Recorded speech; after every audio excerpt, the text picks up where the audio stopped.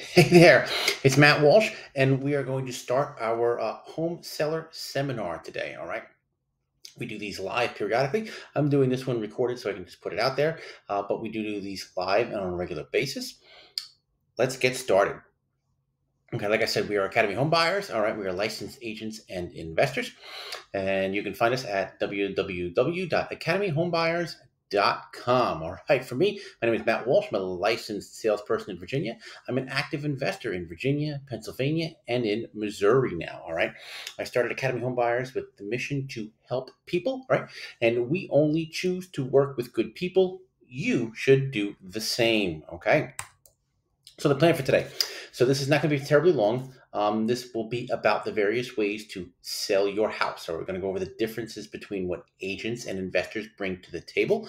All right, what's our goal here? All right, by the end of this, we want you to have a solid grasp of the selling process so that you can make the best, most informed decision when the time comes to sell your home. All right. So when we're doing this live, we run a chance to get a $10 gift card, usually an Amazon gift card. All right. Everyone who attends the seminar online, by the end of the seminar, we identify someone and we send them a $10 gift card as a thank you. Okay. So we're going to start. What is property versus real property? We're going over some legal terms here. Okay. So property is legally defined as either personal property or real property. All right. Those are the big basic groups. Real property is real estate. Okay. So real estate is defined legally as real property. Personal property is just about everything else. All right. The couches, or your jewelry, all those things that are in the house, that's real, that's personal property. The house itself, the land that is real property. Okay. Now we're going to go over quickly some title versus deed, right? Ownership of any property is maintained by title, a chain of title, right? Title is simply a theoretical ownership though, right? Title is a theory. It's the theory that, you own something. It's represented by the deed, right? So the deed is the document that confirms your title, your ownership of a property. So just something to understand that those two words are different, even though they're often interchanged. Okay. So what do we do when we want to sell something or we want to claim our title, right? We record the deed, right? So to sell or purchase a property, one must record the transfer on the deed, all right? And that's done at the local government office, often the county clerk, all right? This process is usually done by a title company or a real estate attorney. All right. The buyer and seller come to terms. Those terms are brought to an attorney or a title company who will run title. What does running title mean? All right. Running title means making sure that all of the people that have title, that have ownership to a property, are identified. Right. So why do we do this? Who can have title? Who can have ownership of a property? A person, a company, a group of people, a group of companies, the government, right? All these people can lay claim to your title. And when you run title, when a title company or a real estate agency, a real estate attorney runs title, they're looking for all those people that have laid claim to your property. Because if you go to sell a piece of property and other people have claim to it, you can't sell it, right? So what can happen? You have multiple owners. How do you have multiple owners? You have an ex-spouse, children, grandchildren, any number of next of kin, right? You can have liens, mechanics liens, undisclosed mortgages. I mean, many people have a second mortgage or a third mortgage or a fourth mortgage. Those are all clouds on a title. Those are all attachments. People have laid claim. So they are entitled to the proceeds of any sale. Then you have taxes, unpaid taxes, or homeowner association dues. Those are all people or companies or agencies or governments that can lay claim to your title, right? And lay claim to your deed. And when you go to sell, they are entitled to proceeds, right? So that's what the run title. So I ran into this last year. So a guy called me from North Carolina.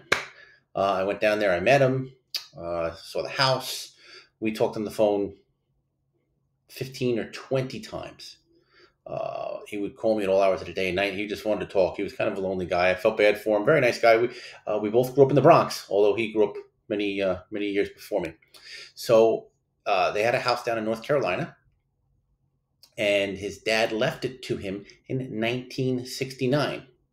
Unfortunately, his dad left it to him and his, I think, 8 or 9 brothers and sisters in 1969.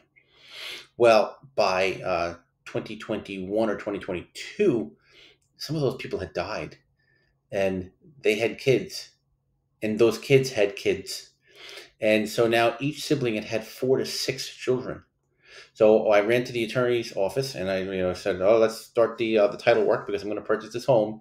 And the attorney called me back the next day and was like, "There are 40 to 60 people laying claim to this house, or not laying claim, but have potential ownership, all the next of kin, and it is going to cost $10,000 or $15,000 to track them all down all around the country and see if they're still alive and if their kids or their grandkids are around, so that they can get the proceeds of the sale."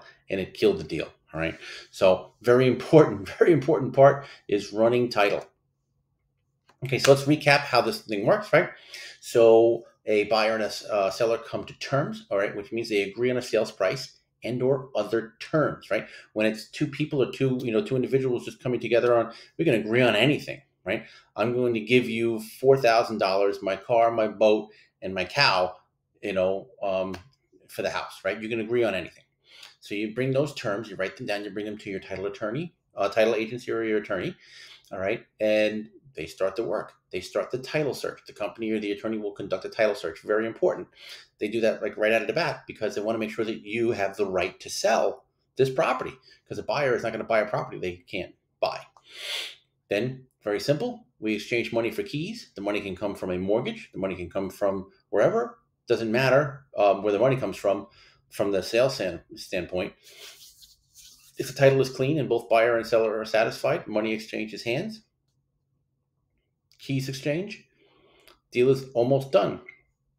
Usually later that day or the next day, the deed is recorded at the county so that everybody knows that you now own this property, that the seller has sold it and the buyer has bought it. So that if someone that person wants to go sell the property a week later, when they run title, it'll be clear that they now own this property. Okay, so that's the very big overview of this. We can go into detail on everything, but just so you know, these are the simple ways. You come to terms, attorney or title, conduct a search, change money and keys, record the deed. It's done. So let's talk about some of the people and who they are, what they do, how they get paid. All right, so the basics. So we have a seller side and a buyer side, right? So who's on the seller side? Usually it's the seller, the seller's agent if you have it, and your attorney, which most of the time you should have an attorney. Even if you don't have to have an attorney, you should have an attorney. Why wouldn't you, right? The little bit of money you save could save you a lot later on. Then on the buyer side, you usually have the buyer, right? Then the buyer's agent and the buyer's attorney. Everyone should have an attorney on their side. Then oftentimes you have the mortgage broker. Then you have an inspector and the mortgage broker's attorney, right? So these are the people and things on the buyer side. And then at closing, you have some neutral parties. You have the title agency. Sometimes you have a closing attorney, which is separate from the other attorneys. And you usually have a notary. These are people, they're just there to make the process go. They're not working for the buyer or the seller, and they're paid at closing usually by the proceeds from the buyer and the seller. So it comes out evenly in most cases. Like I just said, how do they get paid? The seller's agent and attorney are paid from the seller funds at closing, right? So the seller's agent and the seller attorney are working knowing that they're going to get paid at closing, right? So that's usually how that goes. The buyer's agent is actually paid from in most cases, is paid from the seller's funds at closing. So the seller hires the real estate agent to sell the home, and then that real estate agent's commissions are shared in most cases, not in every way, but in most cases, are shared with the buyer's agent. Therefore, the 4, 5, 6, 7%, whatever it is, because all commissions are negotiable between the seller and the agent. Whatever you pay, that is shared between the buyer and the seller agent, right? The buyer's attorney is usually, that fee is usually added to what the buyer pays for for the house, and it's just part of their purchase price, right? So, at closing, you'll get the statement, used to be called the HUD one, right? And it breaks down everyone's finances. The buyer is getting this and paying this, and the seller is buying this and getting this, right? And it breaks down totals. And at the end, that closing agent, whether it's a title attorney or just a title person or the notary, they're dividing up the money as it's coming in and saying the buyer gets this and the seller gets this and the buyer gets this and the seller gets this, right? So, out of that, the money that comes in, some will pay for the house and some will pay for the, attorney, for the buyer's agent, for the buyer's attorney. So the neutral party fees are usually split down the middle. Okay, like I said, so if, let's just say, for argument's sake, it costs $100 to have that notary and title agent. It costs more. All right, so $50 would be charged to the buyer. $50 would be charged to the seller. Again, that can all be negotiated. Right, that can all be negotiated, but that's how it typically works. All right, anything extra like inspectors are usually paid at the time of their service outside of the closing table. So when a buyer hires an inspector, right there, they're giving them cash or a check or a credit card. They're not waiting for closing. The inspector's not waiting for closing because many times they'll inspect a house and it doesn't go to closing. They can't wait to get paid, or not get paid. So any of those services, even though they might be on the HUD form at closing, on the closing form, it'll be stated as paid outside of closing, right? Okay, so what does a real estate license do? What is a real estate agent supposed to give you? Like, why am I paying these commissions? So they give you obedience, right? Means the agent that's working with you has to be obedient to you. They have to do what you ask and say as long as it's legal, right? They owe you loyalty, which means that they are working for you and not working for someone else. They're loyal to you. These are all legally binding, right? These aren't just things. These are legally binding that come with having a real estate license. They owe you disclosure. That means that they have to disclose to you all things that they learn, whether they're in your benefit or not, right? They have to, if they hear something about a house, they can't sit there and say, well, I want to keep this sale. I'm not going to tell them that I heard that, the foundation's correct. No, they have to tell you everything. All right. They owe you confidentiality, meaning that, if you go to your agent and you say, man, I love this house, I'd pay 10 grand over asking, they have to keep that confidential, right? Even though that 10 grand over asking would help them get the sale done, right? And help them, get them a bigger commission. They have to keep that confidential. They owe you confidentiality. They can't disclose any of your personal matters, your financial matters, right? And that goes even beyond the sale. Let's say, your agent knows that you're going through a divorce and a bankruptcy. They keep that. They can't disclose that to anyone ever. They have to keep that confidential forever. Okay. They owe you accountability. So they have to show you what they're doing. They have to be able to explain what they're doing with your money and your services, right? They're accountable to you, and they owe you reasonable care, right? It means they have to be decent at what they do, right? They can't just be a bumbling idiot. They owe you reasonable care. They have to be competent in what they're doing. These are all legal. And if you have an agent, if an agent doesn't follow these rules, they can get into a lot of trouble and they can lose their license. These are all, legally binding guidelines by which a real estate agent is giving you, is governing their business, and it has to give you. So now I go on to the next big thing. Who sets the sales price of your home, right? The owner or the agent? What do you think? Right? Everyone gets this wrong. All right. Most people say the owner. The owner sets the sales price. No. And is it the agent? No. It's the market sets the price of your home. Remember that. All right.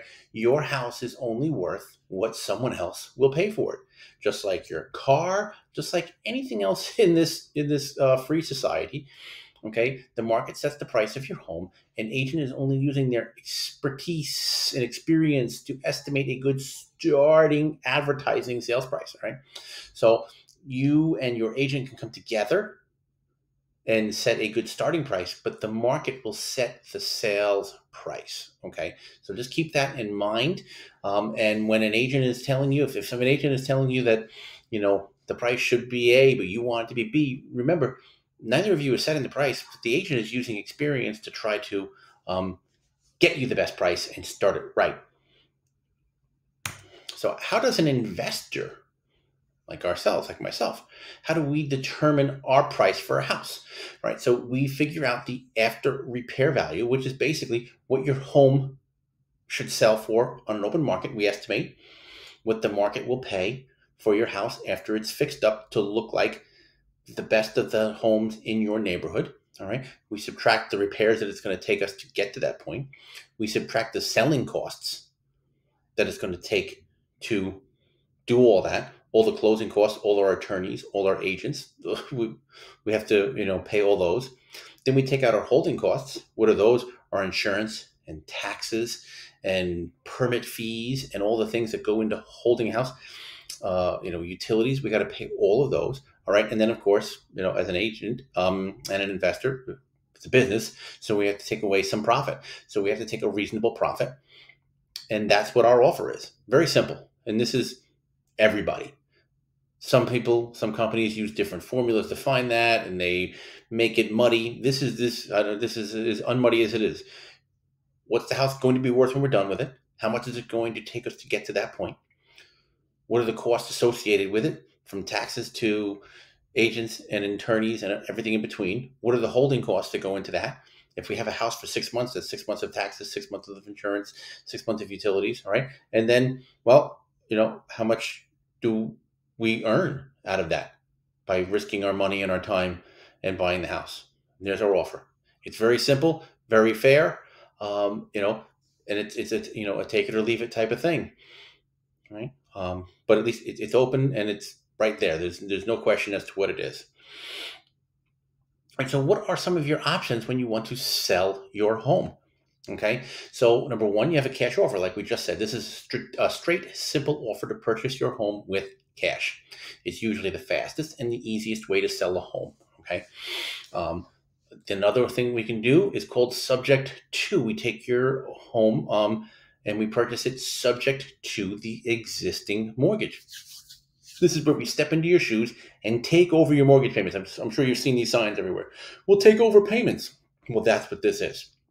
It's extremely fast and an excellent way to avoid foreclosure. Okay, I've purchased several homes. I've purchased about 4 or 5 last year using the subject to method.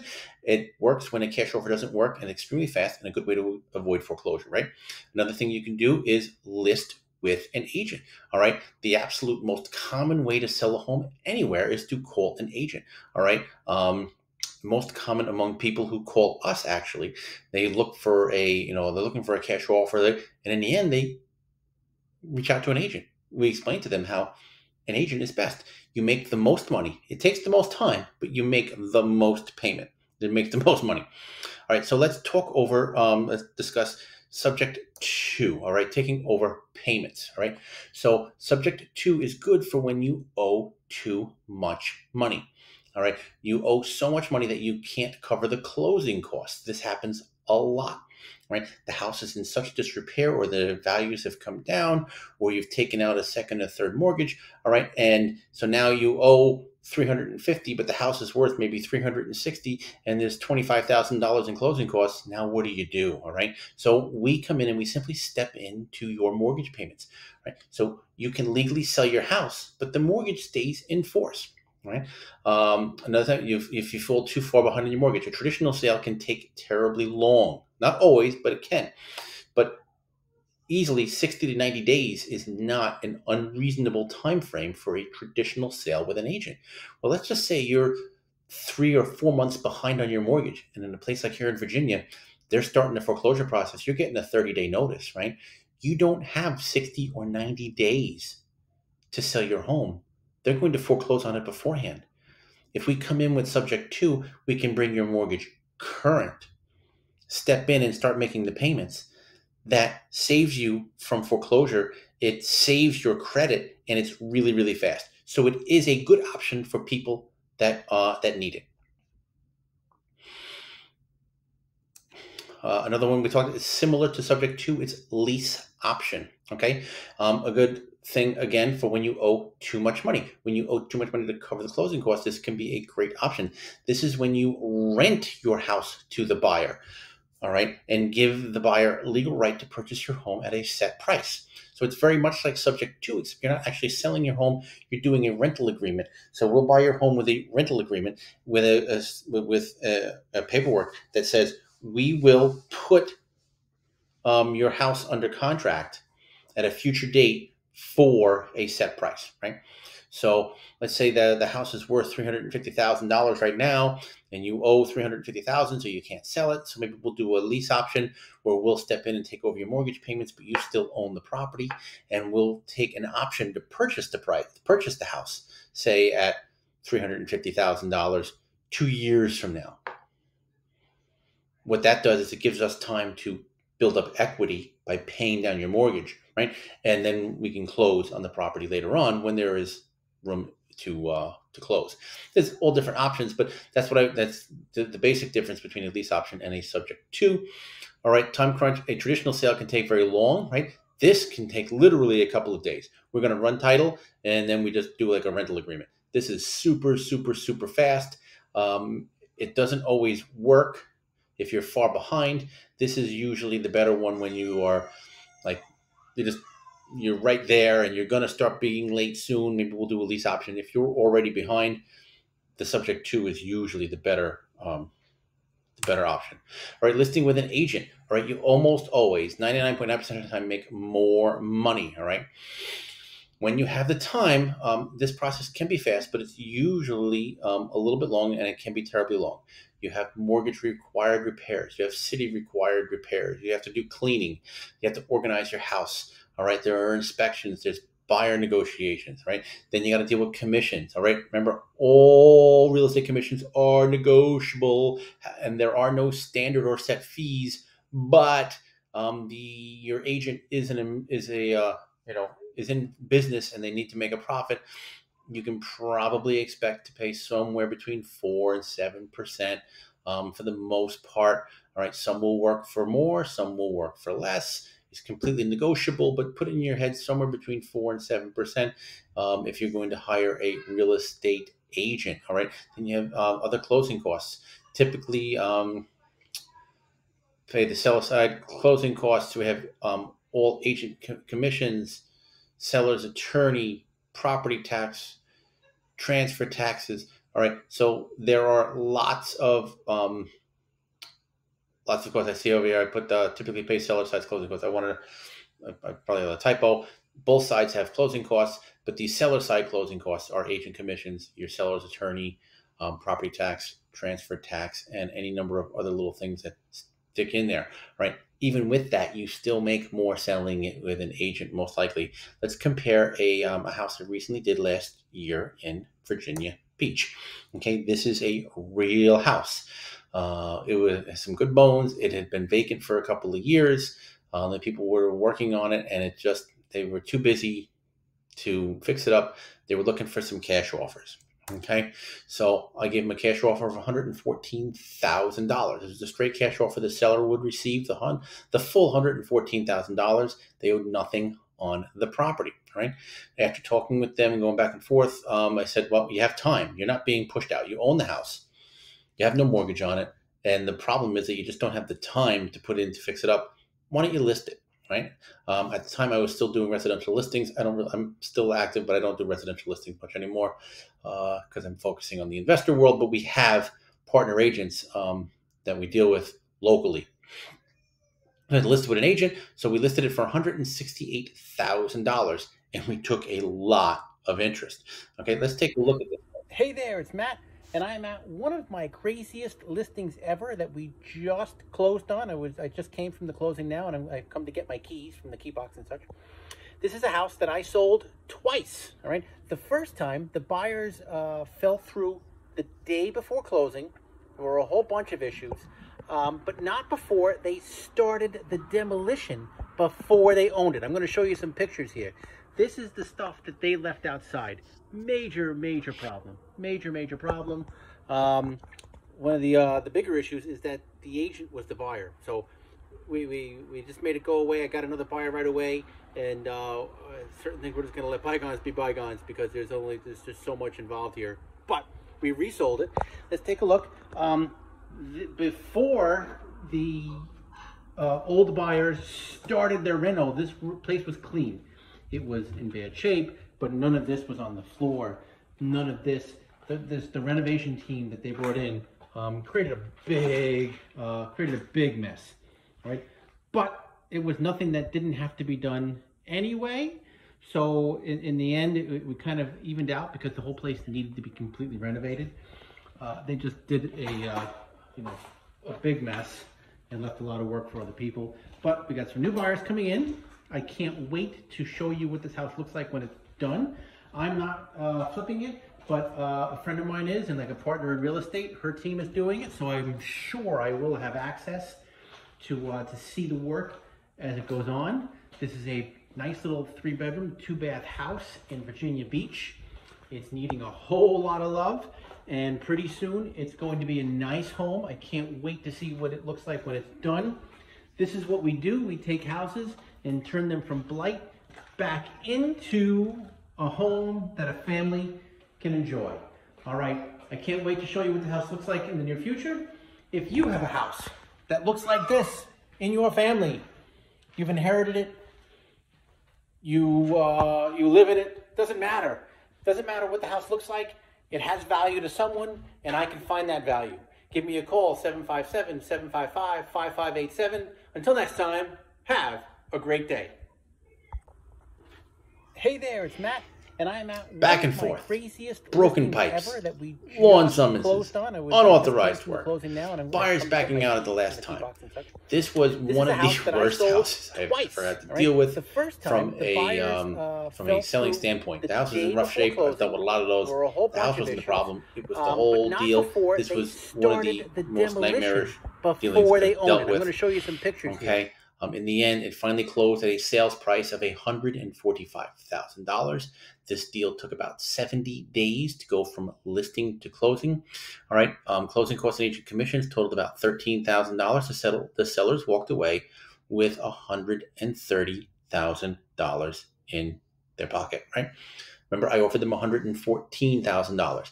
After all of that, all the headaches and paying and all of the things that went along, they still walked away with about $15,000 more than I could pay them as an investor. Okay, so listing with an agent is almost always the better option if you have time. If you don't have time, then working with an investor is then your next best choice. All right, because the alternative is dealing with nightmarish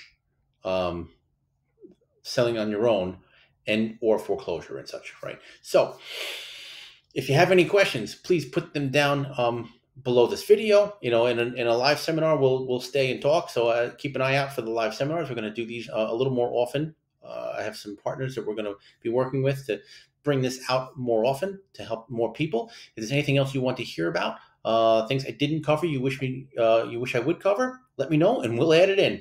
All right, until next time, have a great day.